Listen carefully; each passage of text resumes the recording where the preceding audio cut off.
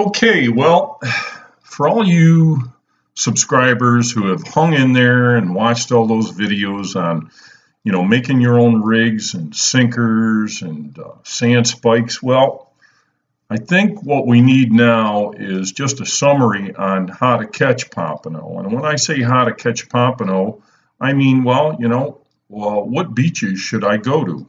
And, what bait am I supposed to be using? We didn't really give you any type of a summary of the things you need to do once you get all your gear made. So let's get that done.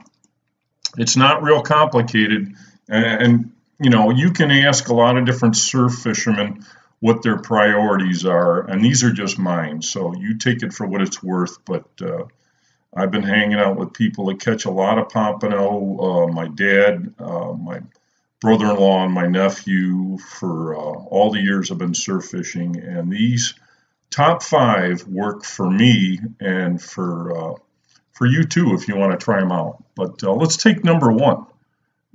Effort.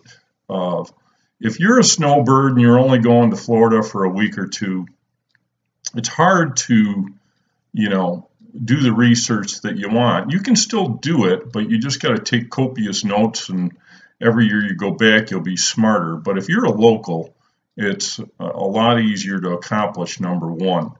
Do your beach research. Go to all your beaches in your area that's feasible for you to fish in without, using too much gasoline, etc. But go to those beaches and check them out and find out when you can get in.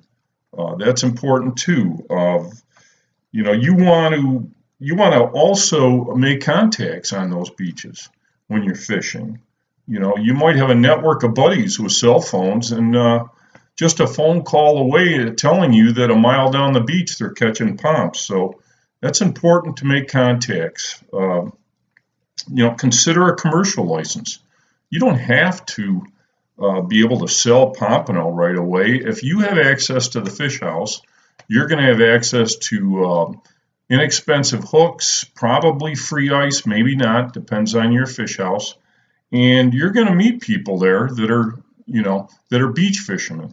You're going to find a lot of them are boat fishermen, but it's worth, for the $30, it's definitely worth getting that commercial license. And when you're doing your beach research, pay attention to what's going on that beach. Are there a lot of birds feeding? Is there a lot of feed in the water?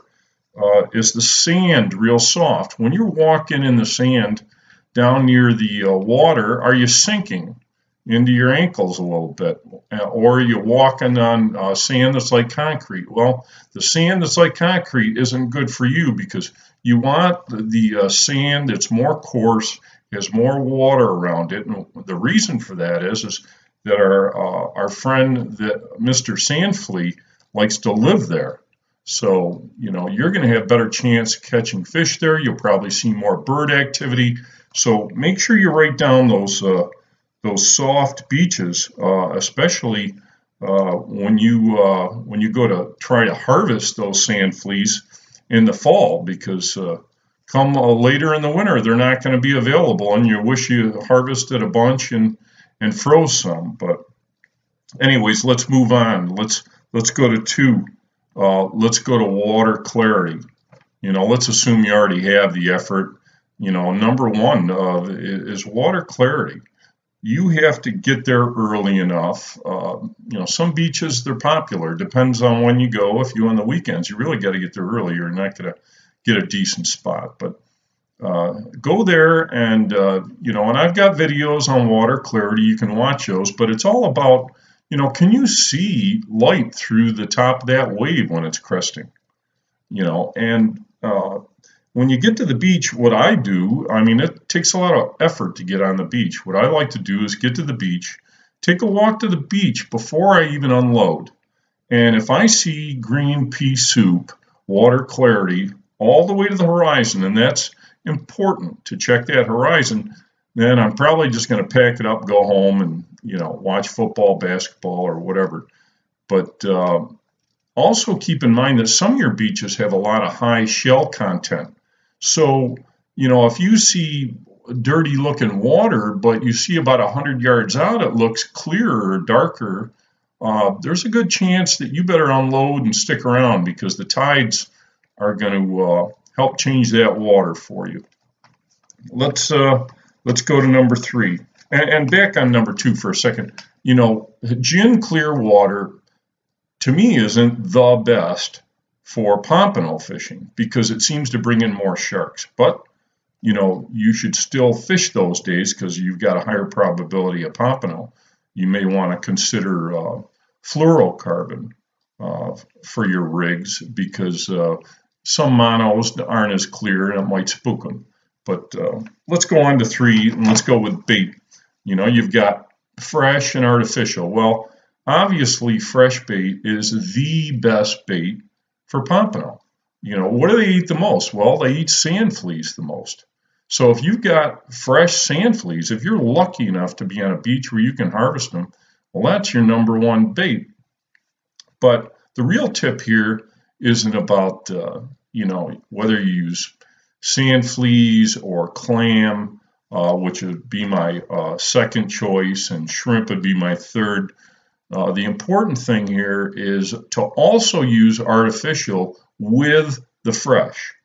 And you say, well, why, Jim? Well, here's why. You know, and you'll see this, you know, down on step 5 about 12 to 13 foot rods for distance.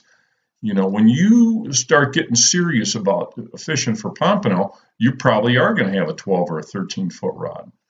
And there is a huge amount of load when you unhurl that thing towards the ocean with a 5-ounce sinker or whatever you're using. And what's going to happen is you might even see it happen, especially with cooked fleas. You'll see the bait fly off. And what good is putting your rod in the ocean, or all 3 rods, and waiting 20 minutes before you rebait if your hooks might be empty already because of the cast? So you need to use fish gum or fish bites tipped with, you know, your fleas or cooked fleas or crab. And by having that deadly combo, you can cast as hard as you want. And even if the bait flies off, well, now you got some real fresh bait smell that's touched your fish gum or fish bite. And I'm telling you, it makes the difference, because you might have had 2 rods sitting in the water for 20 minutes before you go to rebait with nothing on them. So important stuff. Use both fresh and artificial. Tides, you know, my rule of thumb was always, most of the beaches I was at, was I had to be set up at least an hour to 2 before high tide, and hang out at least 2 hours after high tide. But that doesn't apply to all beaches. You know, once in a while you're lucky enough to find a beach that's deep.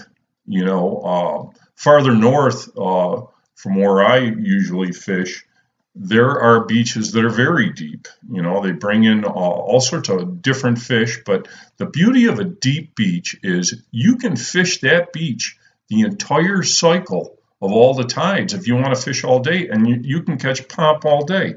You know, your rule of thumb is scout some of these beaches when people are swimming maybe nearby, and see how far they're going out. I mean, if you see people out there 80 yards and they're only up to their waist, well, that's a tough beach to fish, because these pompano, you know, they want a little bit deeper water. They're not going to be swimming in a foot of water or 3 foot of water without getting spooked.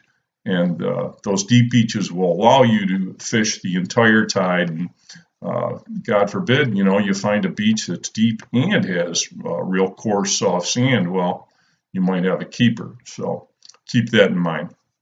Let's take on the last one here, number 5, casting distance.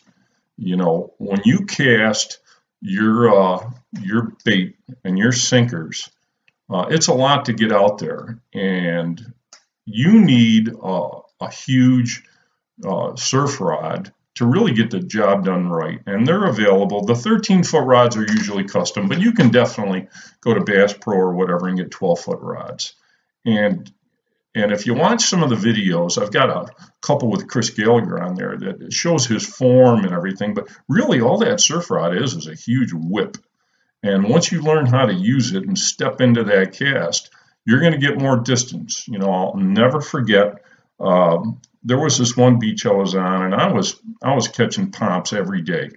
And you know, some of these people who live in the condos, they have their binoculars, and they tell their so-called fishing buddies that fish once every 8 months, and they'll say, "Yeah, this guy was catching all sorts of pompano over there. You check it out." And I had these people, and they dropped right in on my spot. They watched where my tires went and where the cart stopped, and there they were, and I was there, and the sun was coming up. So, you know, I wasn't too happy of a surf fisherman, but what are you going to do? It's God's ocean, so.